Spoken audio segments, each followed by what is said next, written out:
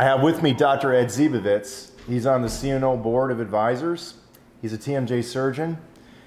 Please tell me what you do differently from other oral surgeons in relative to the TMJ. I think probably the starting point is,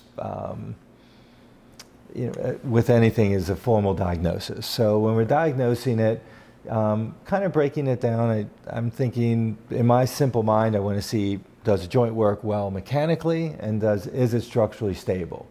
So kind of looking at the criterion to help determine that is paramount. I'm also trying to make sure that what we do now is we're predicting what a future outcome would be like for them. So, so probably I would say that within my box of tools that I would use, I kind of customize which approach I'm going to use per patient. So right. A patient comes in, I'll look at all the variables, and then I'll decide which procedure that I feel is best, versus I have one procedure sure. that works really well, and that's what I'm going to use, make everybody fit the box, rather than I'll customize it so that I'll use the tools that I have to be able to address their specific needs.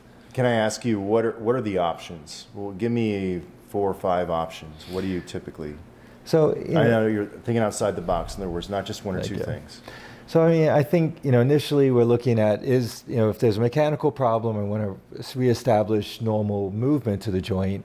So I'll figure out what's going on. So probably my workhorse procedure is a procedure called an arthrocentesis, right? Which we're basically it's studies-wise, it goes up against arthroscopy, or which is putting a scope into the joint and doing the work. Yeah. An arthrocentesis is a blind arthroscopy, not putting a scope in there. So I think it's less invasive, but I can help free up adhesions, get the joint moving, get rid of inflammation. So when people have jaws that are locking up, when they have pain that traditional medication or splints won't help them with, correct. This is your first line of defense in most cases, right? It is, and it's important when a joint's not moving, then the joint's not getting nutrition. Right. And I get concerned that what's going to happen to that if the tissues inside the joint aren't getting nutrition, then they die. Yeah. And when they die, then we end up with bigger problems. This is a little off base, but let's say I slip into a coma tomorrow and nobody moves my jaw around. What happens to me if I wake up 6 months later? How's my joint? So my TMJ. So probably bizarre question, but yeah. I know, you know what I'm saying? So if it seems like if a joint, any orthopedic joint, and the TMJ is an orthopedic joint, right. If it doesn't move, then nutrition to the structures inside the joint are compromised. So you'll have lack of movement. Typically, you'll develop problems with the cartilage, adhesion formation, and then the possibility of that joint getting ankylosed, stuck, doesn't move. That's crazy, right? Yeah. So it is a problem. Use it or lose it. Right. Yeah. So so an arthrocentesis, disc repairs. So the thought would be next thing would be is if I'm seeing that the meniscus out of place is leading to structural problems with the joint, yeah. Condyles, we see signs of the condyles breaking down, the occlusion's changing. Sure. Or they start off with a malocclusion, an anterior open bite, they only contact their posterior teeth. Yeah. Disc repair or meniscectomies and reconstruction of the meniscus is my first choice of therapy. Reconstruction with, like, say, fat? Correct. Autologous fat? Harvesting fat from the abdomen, so we make a little bikini line incision, right. Use that fat, and then kind of nurture the fat over a period of time. So it starts off as kind of squishy, but over time it gets condensed, compacted, and end up with like a rubbery piece of material that now sits between the fossa and the eminence, lines the fossa and the eminence, and the condyle just slides up and down it. And then a more next in the progression, I guess, would be what?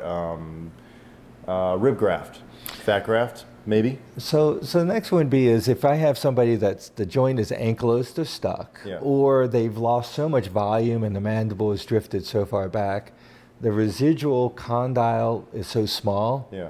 That if I think that I need to correct their malocclusion, improve their airway, then that little stub, a little pencil eraser of a condyle is not enough. Yeah. So when we look at autogenous live tissue from the patient as like a rib graft, when we look at those studies, basically the incidence of ankylosis, them getting stuck, is high. Right. And if you look at the shape and the size of a rib and the normal shape of a condyle, it's different. It's different. And when you put a rib in, you're putting it in normally the condyle's wide from inside outside. When you put a rib in there, it's long. Yeah. So it doesn't really fit in the fossa as well.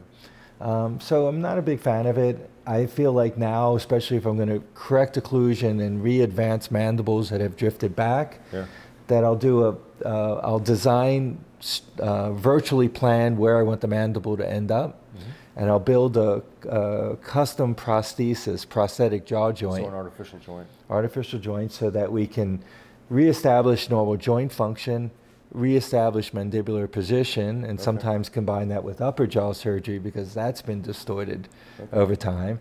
And I really find and do a kind of a little cool little thing where we actually, because in order to put the joint in, we have to remove the condyle. And the residual portion of the condyle is where the lateral pterygoid muscle attaches. So you actually have to cut it. So I release the attachment point. So before I actually release it, I'll lasso it with a suture. So you're able to reattach it to the artificial? Exactly. So the interesting thing, there's no literature on that. Yeah. Even the company that makes the total joint, no one talks about that. But the interesting thing is total joints, they really typically become just a hinged joint because they don't have any translation. Right. But when you reattach a lateral pterygoid muscle, you can move it as normal. So I get the patients, and the feeling is side-to-side movement, how much is enough? Yeah. And from DTR and things like that. As long as we get posterior disclusion, that's all you need. Yeah. So if I can get 4 millimeters of excursion and cuspid guidance and posterior disclusion, I won. You're good. Yeah. So I'm really thinking that little nuances of a procedure. It's not just doing a total joint replacement. It's making it a functional joint by reattaching the muscle attachment. Nice. And that's been, something I've been doing for years. And it seemed like it made so much sense, but it's not published. Huh. Interesting. No one else is doing so.